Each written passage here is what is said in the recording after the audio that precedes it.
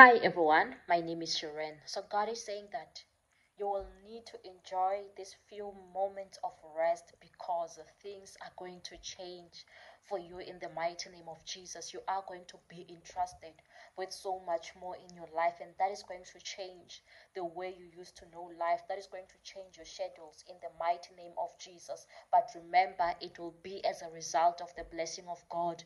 So a couple of weeks ago, my friend was pregnant, and I was telling her that, hey, enjoy your sleep now, enjoy your rest, enjoy your freedom now, because once this baby comes, you are not going to rest, you are not going to sleep the way you used to sleep before. And then she was saying that, yeah, even now I can't really sleep much. I can't wait for this baby to come out so that I can carry the baby.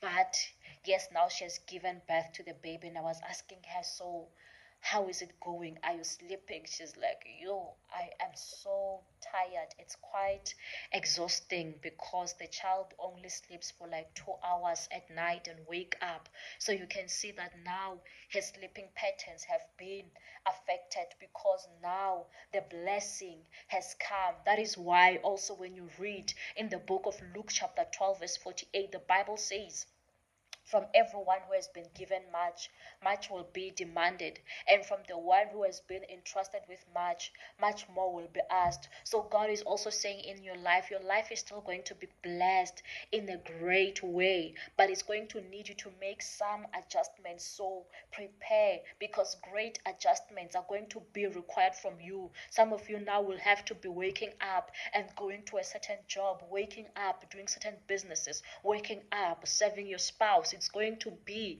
requiring much from you in the mighty name of Jesus. But prepare yourself for the coming of these great blessings. Amen.